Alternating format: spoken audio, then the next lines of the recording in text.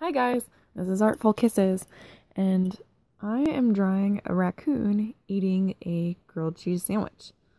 The idea just randomly popped into my head and I decided to go with it. So, I would like to talk about using references and what I do, or what I have found works best for me in using references. And I found that when I was younger and started drawing, I didn't use references at all. I drew everything off the top of my head, and a lot of the things I drew looked really wonky, and some of those things still kind of do. And later on, I started drawing using references, and I realized that I couldn't draw things without a reference. So I would draw something, and it would look, exactly like my reference. It wasn't so much of mine. And if I tried to do my style while using a photo reference, it ended up looking really weird because it was semi-realistic, or the proportions were wrong because my style calls for bigger eyes usually, and because I'm a cartoonist, so it doesn't match up with photo references. And I found that if I was trying to draw off of like fan art and I was using a reference that someone else drew, I would end up copying their style without really thinking about it. I'd be meshing my style and theirs, and it would look terrible because it wouldn't be the parts that go together. It would just be contradictory. And so what I decided I needed to do was, or at least what I tried to do, was instead of having my reference where I can see it and my drawing at the same time, I decided to have it off to the side where I actually have to physically turn my head in order to look at my reference. And that worked out really well. That's what I did for this picture with the raccoon and the grilled cheese sandwich. I had my computer off to the side, and because of my setup, which is really pitiful by the way at this point, I had to turn my entire body to see my computer, which I had two different browsers up. Well, same browser. I had two different internet tabs open. One with a bunch of photos of raccoons. I just Google imaged it. Raccoons. And another tab was grilled cheese sandwiches. Because I never draw food, so I don't know how to draw food. And I'm allergic to grilled cheese sandwiches, so I don't eat them or look at them very often. And so what I found works best for me with my reference is if I can't actually see it and the drawing that I'm doing at the same time. And that moment where I'm moving to look in between them and it's not quite in my head. I don't really retain pictures in my head very well, but I can get a feel of exactly what it is. And it's quick enough that I remember kind of what it looks like, but I have time to translate it into my style. It's not going to look exactly like the one in the photo. And that's great because that's not what I'm going for. I don't want it to look like the one in the photo. I want it to look like my own thing. And so I found that my style meshes better with other styles if I do that. If I have some time in between looking at my reference and looking at my picture. If I can see them both at the same time, it always looks wrong. Every single time. Even if I'm doing a commission and I'm trying to draw a person to look like that person, I still have my photo off to the side, my photo reference off to the side, so I can't see it at the same time. Otherwise, I will end up drawing a realistic picture instead of a cartoon one, which is what they paid me for. And then I'll have to start over. So it's really, I think it's really important to find where your I'm blanking on the word, but where your perfect area is for where you need your reference to be and for what works for you. And for me, it's having it off to the side, but for you, it could be something entirely different. I know of people who have to have their reference right in front of them, and that's what I originally did. Is what I thought I needed, but it did not help. And having it where I can't look directly at it, it has also helped me retain images in my head better. I can better remember exactly what things look like. And it's good practice, I think, to look at a picture. How I ended up coming to this it was kind of a series of going through different ideas. But one of them was, or the first thing, was I would have an image and I would look at it for a little bit, and then I would try to draw the picture without looking at it. And then at the very end, I would at least do my sketch and everything. At the very end, I would look at the image before I did the line art to make sure that I didn't have any major details messed up. Look at the line art or look at the image, my reference, and then do the line art, maybe looking at the reference. And sometimes that worked for me. Usually it still kind of made it a little wonky, but it was a place to start. And after doing that enough times, I started doing it to where I would look at the reference and then do the line art without really looking at it. And it was good practice for me. It helped me retain better. It was like a memory exercise. And I feel like artists should do memory exercises, because if you're not drawing from life, I mean, a lot of artists only draw from life, and you don't want to only draw with references. You need to be able to draw other ways too. And so that was something I had to learn, was how to kind of get in between, draw from memory and draw from references. And the more often you draw from references without looking directly at the reference, the more things that you're putting into your brain that you can use later. It's like having an image database in your brain that your imagination can use in order to come up with your own ideas. And so it's good to practice things that you don't normally draw, and it's good to use references for them so you don't learn to draw them wrong, and stuff like that. So my raccoon here is a mix between... Whoa, that was the part where I dropped my camera. I totally forgot about that. And I don't really know how to edit that out. Where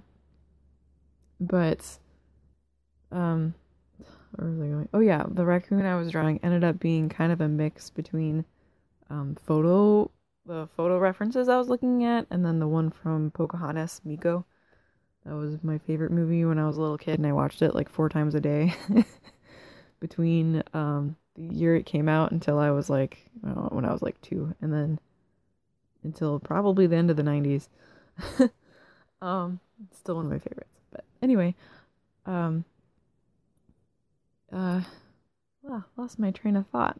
Ramble a lot here. My raccoon ended up being a mix between Miko, what Miko looked like from memory, and then my photo references, which were a bit different. And I did notice that there were different types of raccoon markings. Like, not all of them had the same exact way that they had the mask on their face. Some of them, it covered their nose too, like it went straight across their nose, like, you know, what we usually think of with the raccoon.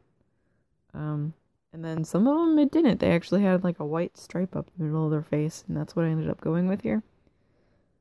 And I think it's pretty soon in the video where my camera quit recording because it ran out of room on my phone, and I really wish that my phone would alert me when it does that, but it doesn't.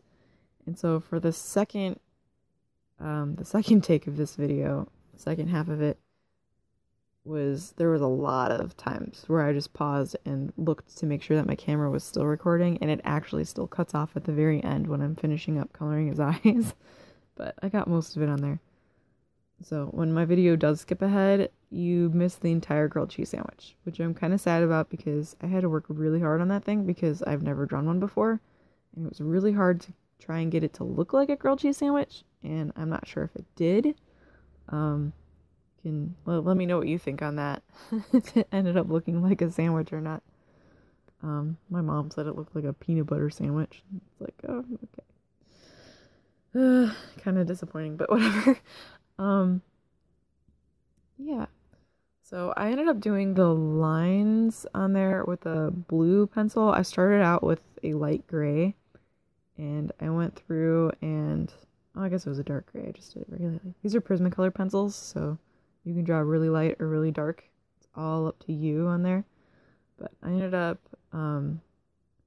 using blue for most of it. For all the gray parts of the raccoon ended up being blue, kind of. And the black parts I ended up using a dark green just for the darkest parts of them, because Prismacolors are really super expensive. I didn't buy these. I was lucky enough that someone gave them to me because I didn't use them anymore, and It's like $200 worth of pencils right there. And oh, there's where it skipped ahead. And I think my computer just died. Shoot. Oh no, there it is. I'm recording the audio on my phone while I have the Raccoon video playing without audio, just to make sure I get my timing right, and hopefully that works. But like I was saying, here's a long while where I didn't do anything because I was explaining that it skipped ahead and I missed the whole grilled cheese sandwich and all that stuff. I was so disappointed about that. So back to references. I also want to mention, or like, what types of things to use as references. And again, this is more based on what I do and how I do it. And every artist finds their own hotspot when it comes to, what works for them. But what I do is, a lot of times, especially if I'm doing fan art, the things I will use for references, I might pull up one picture of what the character actually looks like in the canon original thing that it's from. But I also like to use fan art as references to make fan art. And this is just an example because I really don't do that much fan art. But I like to do that because then I can see how other people interpret that character, as opposed to just figuring out how I interpret it. That way it's a mix between what it originally is, my interpretation of it, and other people's interpretation of it. I get ideas from what other people do, and I'm not saying I copy them, because I do not. I am very strongly against the whole copying concept. I think there is a time and place for tracing when it is only to learn to gain muscle memory, but you cannot sign it and you cannot say it's yours if you traced it, because it's not. It's someone else's and you just traced it. So I think there's a time and place. Building muscle memory. I did it to build muscle memory, but I did not claim that stuff as my own, and I still do not. I don't post it online or anything, and I don't do that anymore because I've accomplished what I was trying to accomplish with that. But so I'm not talking about copying. I'm very opposed to copying, but I like to see other people's interpretations of things, because maybe that might change how I think about it a little bit, or give me a new idea or something. And so I love to look at other people's art to get ideas for poses and maybe even stories. But again, it's not copying, it's totally different. It just might make me think of something else, and I make sure that it's not the same thing, because I do not want to copy them or anything. Because then it's not original. Just part of the reason I don't do a lot of fan art is because I figure if I'm going to make something really good, I might as well make it something that is entirely mine and get, the credit for it. Might seem a little selfish, but hey, I need to get paid for my art at some point, don't I? But I think it's good to look at other things that other people made and use those for ideas. And so a lot of times when I do fan art, the images I pull up of characters are ones that other people have done, so I can get ideas on what they look like in different styles. Because a lot of the things I do fan art of are, it's mostly Yu-Gi-Oh! I mostly do Yu-Gi-Oh! Fan art if I'm doing fan art. And Yu-Gi-Oh! is a manga, and so the style is very simplistic and very pointy, and it looks totally different than my own style, which is very round and is still kind of simplistic, but has a lot more detail than anime does. And so translating it into my style can be kind of hard. So I love looking at fan art of animes that aren't in the anime style, because I feel like the anime style is pretty simplistic and it's a good starting place. That's kind of where I started out when I started drawing seriously. And I don't want to go back. Nothing against the anime or manga style in itself, just it's not what I want to do anymore. I have found where my style is supposed to be, and I like it much better. So nothing against people who do anime, but I feel like you need to practice other things too in order to get, like, if you practice drawing realistically or drawing another style, your anime style will get better because you'll learn. And that's an entirely different lesson. But I love looking at art that is starts out one way, totally simplistic, like fan art of something that's totally simplistic normally, and even other cartoons like Phineas and Ferb is like the biggest challenge to try and take a character from that and translate it into a more detailed style, because Phineas's head is a triangle. And it's really hard. It's not even the kind of triangle that it's like, oh, he just has a pointy face. No, his head is literally a triangle. It's like sideways. And I have tried and tried and tried, and I think I kind of figured out how to make that actually look like a human head. But it was a really big challenge. So if you ever want a really good art challenge, go and find a cartoon style that is totally different than your own and really, really weird, and try to draw characters from that in your own style. And try to make it look like them. Take aspects from it. Like when I draw fan art for Phineas and Ferb, I try really hard to make it look like Phineas's head could be translated into a triangle if it went the other way around. So it's a good challenge. But that being said, that's kind of why I like looking at fan art for references, is because then I have a whole bunch of ideas of like what they would look like in different styles, as opposed to just the style they were originally in.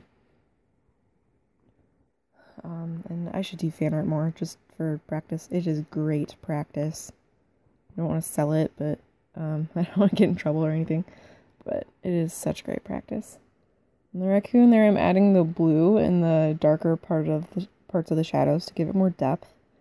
Although being a, really simplistic pencil drawing on just in a sketchbook, I didn't work too hard on it. Like I said before, this is not one of my masterpiece pictures or drawings. It's just it's more than a doodle, I would say, but it's not huge. Just random idea popped into my head, and I thought that could be really cute. And I was like, you know what? I might as well just record it. If I want to draw, I draw in my sketchbook all the time anyway. If I want to be making videos, so I thought, let's just record something I would draw anyway, which was my same thought when it came to the my New Year's picture, the self-portrait I did. It was just, I'm gonna draw this anyway. I might as well try and record it, since I'm planning to start and finish a picture all at once, which does not always happen for me. I have the typical artist kind of ADD type of personality there. Not to say I have ADD, but I just act like it. Another tip I want to give, if you're going to make videos, if you're going to just draw art for something, if you're going to do really anything, it's good to, if you are really gung-ho at first, go ahead and do a lot of it, because at some point you're going to feel kind of bogged down and not super gung-ho, and you're going to be tired of whatever you're doing, and if you worked ahead, you can afford to take a little break from it and do something else. And something I have noticed is that if I have been drawing art for other people a lot, doing commissions, or if I have been working on illustrations or whatever, any big project, I got the hiccups. I have found that it does me a whole lot of good if I just take a break and just take a day. For me, it's always Sundays, day of rest. For me, art can be very restful and very soothing, very relaxing, but it can also be super, super stressful because it's work. That's what I do for a living. I make art. And so something I have noticed is that if I'm doing all this art for work, if I'm working, I get tired and I get exhausted. And then after a while, I don't feel like drawing anymore. And I don't want that to ever be a permanent feeling, because this is what I love to do. But what I've noticed is that if I can take a day, I said, Sunday is the day of rest. I am not going to do any work on Sunday. I am strongly opposed to that.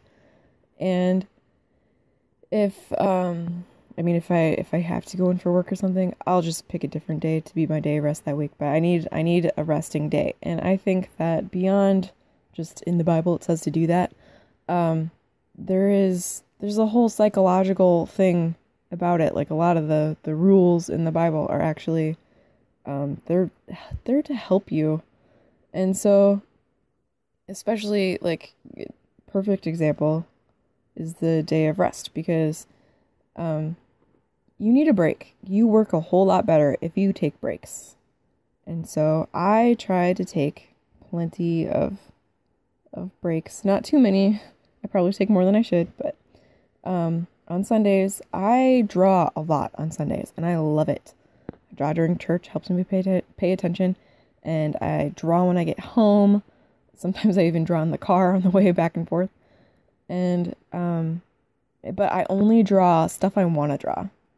I draw the things that are just on my mind, on my heart, things that I want to draw. It's, you know, it's playing. It's playing for me.